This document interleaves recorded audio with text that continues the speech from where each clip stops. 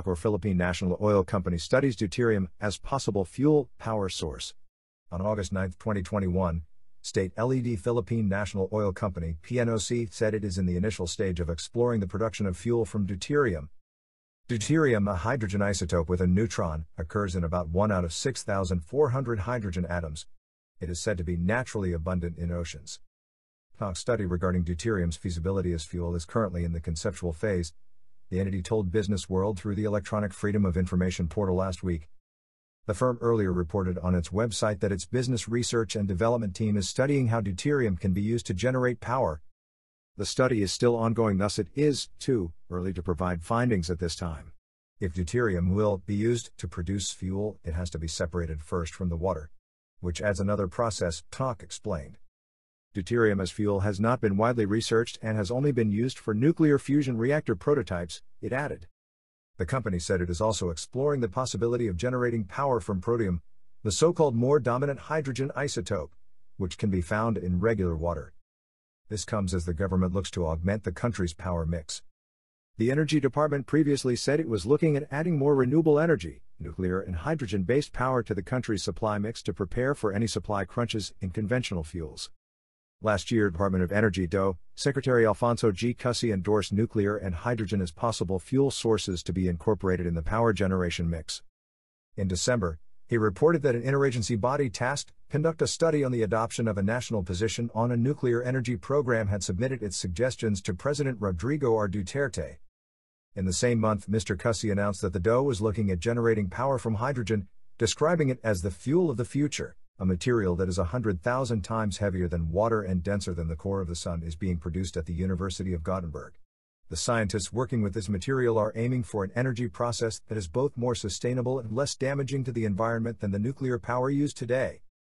Imagine a material so heavy that a cube with sides of length 10 centimeters weighs 130 tons, a material whose density is significantly greater than the material in the core of the Sun. Such material is being produced and studied by scientists in atmospheric science at the Department of Chemistry, the University of Gothenburg. Towards commercial use. So far, only microscopic amounts of the new material have been produced. New measurements that have been published in 2 scientific journals, however, have shown that the distance between atoms in the material is much smaller than in normal matter.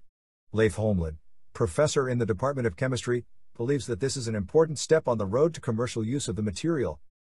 The material is produced from heavy hydrogen, also known as deuterium, and is therefore known as ultra-dense deuterium. It is believed that ultra-dense deuterium plays a role in the formation of stars and that it is probably present in giant planets such as Jupiter. An efficient fuel. So what can this super-heavy material be used for? One important justification for our research is that ultra-dense deuterium may be a very efficient fuel in laser-driven nuclear fusion. It is possible to achieve nuclear fusion between deuterium nuclei using high-power lasers, releasing vast amounts of energy, says Leif Holmlid. The laser technology has long been tested on frozen deuterium, known as deuterium ice, but results have been poor. It has proved to be very difficult to compress the deuterium ice sufficiently for it to attain the high temperature required to ignite the fusion. The energy source of the future. Ultra-dense deuterium is 1,000,000 times denser than frozen deuterium, making it relatively easy to create a nuclear fusion reaction using high-power pulses of laser light. If we can produce large quantities of ultra-dense deuterium, the fusion process may become the energy source of the future, and it may become available much earlier than we have thought possible, says Leif Holmlid. Further, we believe that we can design the deuterium fusion such that it produces only helium and hydrogen as its products, both of which are completely non-hazardous. It will not be necessary to deal with the highly radioactive tritium that is planned for use in other types of future fusion reactors, and this means that laser-driven nuclear fusion as we envisage it will be both more sustainable and less damaging to the environment than other methods that are being developed. Deuterium brief facts. Deuterium is an isotope of hydrogen that is found in large quantities in water. More than 1 atom per 10,000 hydrogen atoms has a deuterium nucleus. The isotope is denoted 2H or D, and is normally known as heavy hydrogen. Deuterium is used in a number of conventional nuclear reactors in the form of heavy water, D2O, and it will probably also be used as fuel in fusion reactors in the future. Benefits of deuterium. Deuterium, unlike other fuels, does not cause any harmful carbon monoxide. Emissions of deuterium are nothing but water vapor or steam. This fuel is environmentally friendly, causing no harmful pollutants. Deuterium mining could propel the Philippines as the biggest hydrogen fuel (LI) producer in the world, and become the only fuel producer 40 to 50 years from now in an oil-depleted world economy. According to Reflex Kluman, research showed that there are only a 1,000 billion barrels of reserve petroleum left in the world today. With the world's annual consumption of 28.6 billion barrels, all reserve oil will be fully used up 35 years from now. World energy requirements will have to be shifted then to natural gas, which still has 5,457 trillion cubic feet in reserve. But this particular source is still subject to depletion. Hydrogen, which has an abundant and unlimited source in deuterium, will be the future energy reserve. If the Philippines can tap this energy source, it can have a better future and economic position than the rest of the world, including the United States of America.